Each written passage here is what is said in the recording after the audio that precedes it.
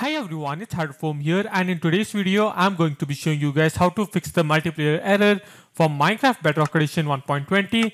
And now without any further ado, let's begin. So firstly, let's start off by heading to Microsoft.com. The link's down below in the description, and once you're over here, just go ahead and sign into the Microsoft account that you use to play Minecraft with. Now once you've done this, just go ahead and click on your profile over here and click on My Microsoft Account.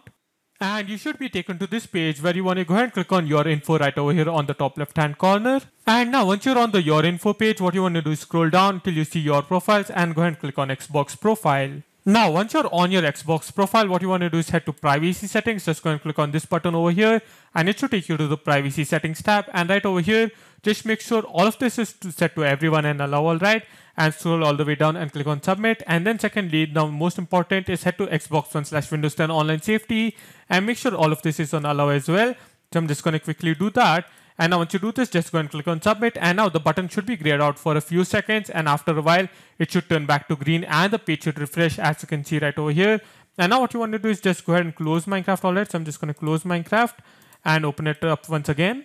And now once Minecraft has opened up, just go ahead and click on play over here. And you should see that all of your friends and servers are available right over here.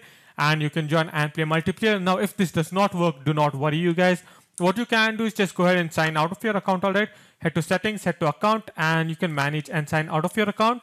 So once you click on manage account, it should open up your Xbox, and over here just go ahead and sign out and sign into your Microsoft account once again, and you should be able to play Minecraft or multiplayer without any issues. And yes, this should pretty much cover it for this video. Thank you guys for watching, and I'll see you guys in the next video. Now, goodbye.